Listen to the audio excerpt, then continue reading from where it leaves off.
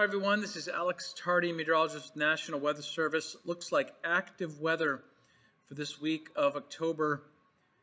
Showers and even embedded thunderstorms expected across all of Southern California for a prolonged period. Let's get into some of the details and look at the current conditions across our region. We'll look at the past water year in the summer 2022. Has been quite extreme. Unusual extended summer monsoon pattern. Well, we're going to see that here in October. Pacific storm system is going to park off the coast of California, and so multiple days with threat of showers and thunderstorms passing through our region. Precipitation could be heavy, and it looks like it will be widespread for sure.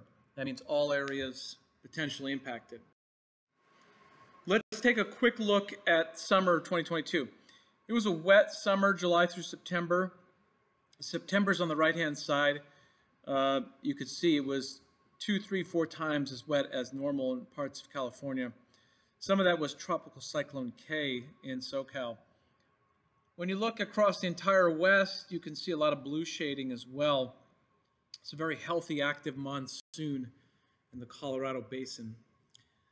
Enough for Lake Mead to just bump up a little bit after consecutive months of continuing to drop below record levels. If we ask the question, was it the wettest? Well, for the most part, no. September, not, but California does stand out how wet it was in September. And then June through September period, you have to go all the way out to New Mexico to see that potentially conditions in that area exceeded record levels for June through September. In our region, this is the San Bernardino Mountains. We had some really intense rainfall associated with Tropical Cyclone K. Multiple debris flows affected Forest Falls and Oak Glen. One of them is shown here. In fact, massive areas of mud, debris, logs, rocks moved down the Apple Fire through San Gorgonio River in the Banning Canyon. This photo here taken at Morongo. We could even see the mud flow and debris flow when it occurred in real time on San Bernardino Public Works camera system, and you can see it went up above the restaurant that was severely damaged in Oak Glen. We also had homes damaged up in Forest Falls off Yucaipa Ridge. There were several homes and vehicles severely damaged, in particular the event on September 12th. The summer was also hot. September was hot. So on the left-hand side, I put September. On the right-hand side, I put June through September. So really remarkable temperatures. The dark red shade means warmest on record. That's the bottom line. You can see some parts of Southern California fell into that category in September and for the period June through September. But all the West was much above average. If we look at Southern California, May through August, we can see there has been a trend over the past decade or so on the left-hand side here compared to the 30-year average.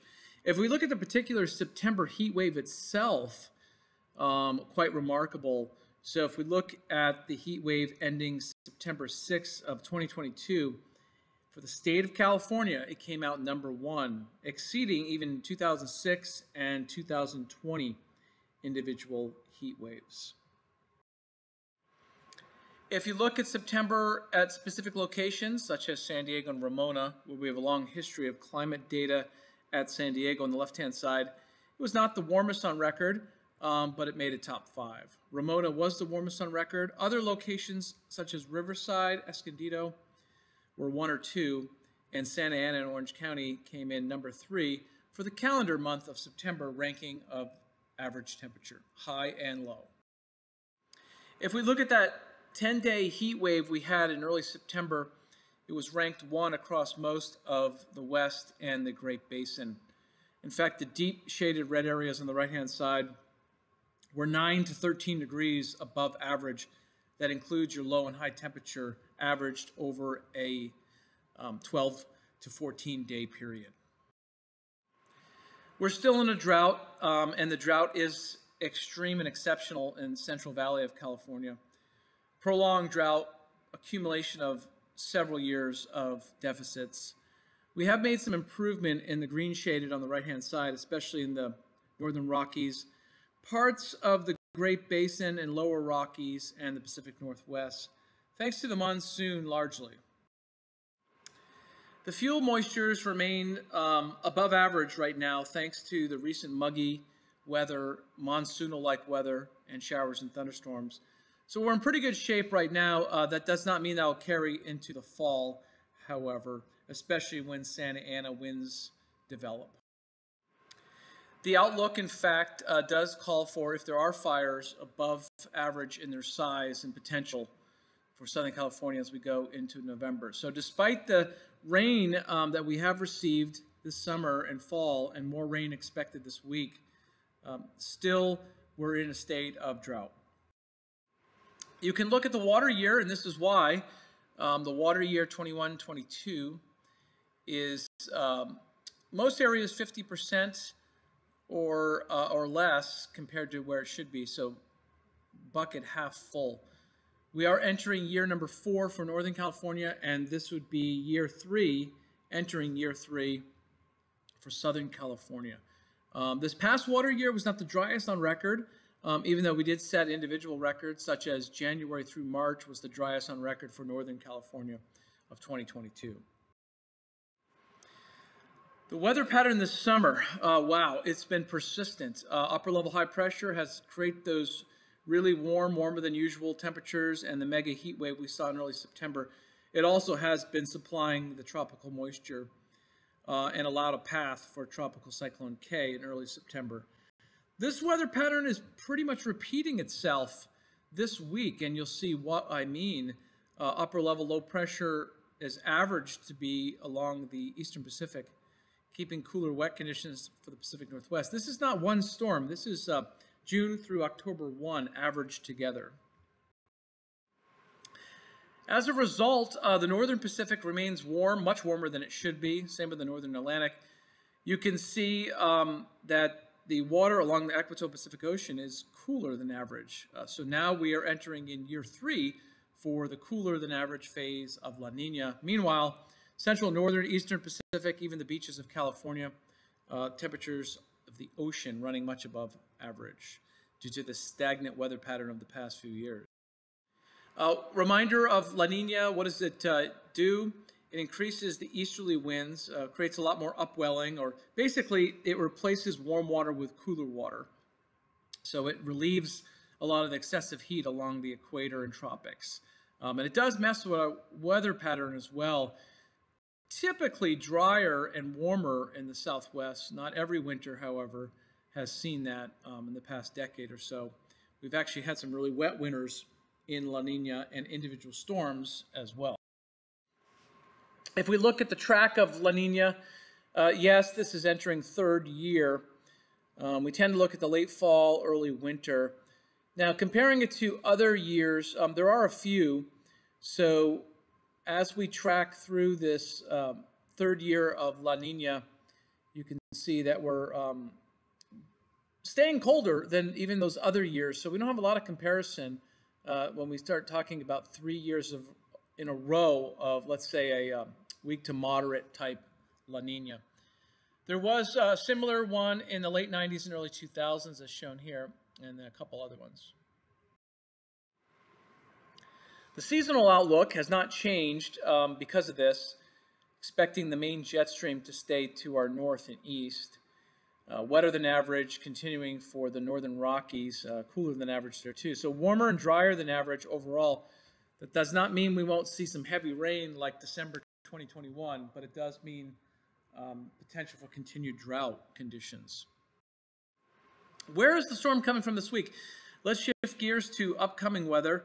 There's an upper level low pressure system. You wouldn't know unless you looked on a weather map, not producing really any weather other than deepening the marine layer, but it's dropping down to Southern California. It's going to park along the coast here. It's also going to tap into that green. That green is moisture, water vapor. That's the monsoonal flow that just won't go away. Came up here with Tropical Cyclone K and really hasn't left since. We've seen patterns like this before, You can check your calendar and records, late October 2016, early October 2018. Some of that was tropical moisture from remnants. And then also just last year, early October 2021. What's the weather pattern going to do? Well, on Monday it's forming. So today it's forming, and then it's going to settle and basically stop and keep turning moisture up from the south-southwest, as shown on the right on Tuesday. So Tuesday could be pretty active, widespread showers and thunderstorms as a result of that low pressure area interacting with moisture. It doesn't go away. As you go into midweek, Wednesday, Thursday, it looks like it's going to stall, break away from the main jet stream. Main jet stream's way up in Canada, British Columbia. So the low pressure will really have nowhere to go. Meanwhile, dry, warm, upper-level high pressure forms in the Pacific Northwest. Take a look at Thursday. We still see the same weather pattern. We see a weather system going by the plains, trying to push it. Probably it's just going to hold it in place with a little bit of offshore flow. So the pattern could repeat late this week. The threat for showers and thunderstorms all the way through Tuesday night expands. So it goes from the mountains and some of the valleys, like we've seen over the weekend, to more widespread valleys and mountains. It then shifts on Wednesday night up into San Bernardino Mountains and LA Basin area. And we could get a break in the south here with a little drier air moving in. But the low pressure area is not going. General rainfall looks pretty widespread and locally heavy. Mountains have the best chance of repeated showers and thunderstorms, of course. But it's not just going to be the mountains. It's going to be coast and valleys as well, with a threat of some local heavy rain and lightning. And that is why the excessive rain outlook looks like this. Any location from the LA Basin all the way down to San Diego, points to Palm Springs, and in between, do have a marginal threat for too much rain. It won't be widespread. Everyone should see rain, and a lot of people are going to see lightning.